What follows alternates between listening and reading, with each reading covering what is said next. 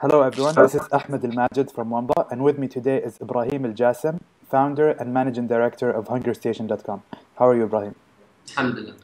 Ibrahim, please begin by explaining to our listeners what is HungerStation. Basically, HungerStation is food ordering online. The customer can log in, define his location, and he can browse the restaurant that it's nearby, and he can select whatever he wants from the menus. Then that's it. The order is gonna transfer to the restaurant, and the restaurant gonna deliver it. And of course, what makes it special is that it can work as your slogan goes, that you can order what you want, whatever, whenever, wherever. So it's a 24-hour service wherever you are. Exactly. And what need did you see in the market that made you create HungerStation, that gave you the idea that we need HungerStation in the kingdom?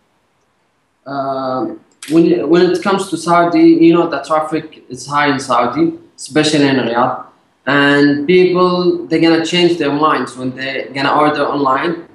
We're gonna go and pick up some any food from any fast food restaurant that nearby, but the way from home to the restaurant is gonna take maybe 1 hour, 2 hours, in best cases. Also, but that's why online ordering, he can orders before he wants it, like 1 hour or 2 hours before, and he can receive it on time. And do you guys at HungerStation, do you specialize in the payment as well, or only locate in the restaurant and ensuring the delivery of the food?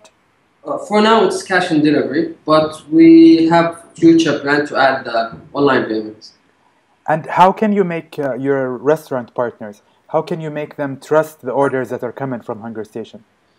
Yeah, we have our own call center, which they're gonna call the customer and confirm the numbers that it's match and correct, and to confirm it that it's right orders, not just a test orders. And how did you begin funding this project? Was it you alone? Did you get investors in the process? In the beginning, it was my own money. I started it. Actually, I began with another company. It's called Delivered, which is providing special promoters for IT industry. Then I generated some cash that I used it in HungerStation.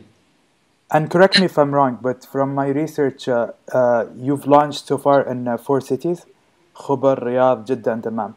5 cities, Five including cities. Manama. Okay, Manama. In the future, we want to cover the whole kingdom. We have also Mecca, Medina, Jubail, Al Qasim, and we have also Hail, and we want to expand in GCC. What's the biggest challenge that you faced in the past year when you're working on creating this service, HungerStation.com? The challenge was in getting more restaurants and convincing them to join HungerStation. That was the problem because the percentage was high at the beginning, but we managed. And as you probably are aware, but just for our listeners to know this, dining out is a big business in Saudi Arabia. It's what people do for the most of their time. Do you think that this would create a competition to your service? Because you're promoting dining in together from whatever restaurant you want. Do you think that this will be challenging, or do you think that it will not? It will not. Even there is big demand in dining also, but also on the other hand, if you see Hardee's and Kentucky, they are opening the home delivery, even McDonald's. So there is big demand also in home delivery. So I think it's more than enough also, the demand. As you know, a lot of entrepreneurs, when they're coming up with their ideas right now, they are faced by the challenge: should I go mobile or should I go web-based? What do you think the future would be for HungerStation? 90% from the traffic is from mobile.